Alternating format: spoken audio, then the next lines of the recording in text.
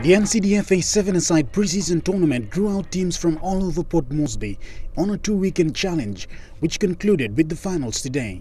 From the suburbs, from the settlements, from other areas out of the city. And you hardly believe it, they have so much talent. And I scouted a few other players for the team.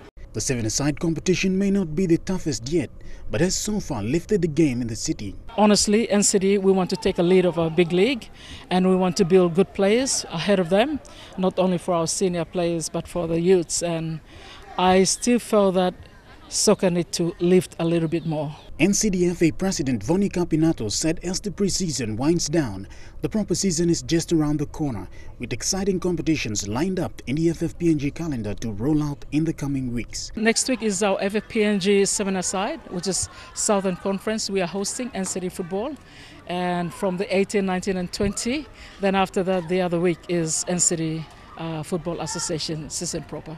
The PNG Football Stadium sits as the perfect playing venue to host any football match both internationally and domestically. Kapi Natto said NCDFA had the privilege to host its games on a world-class playing field and hopes to continue in the future.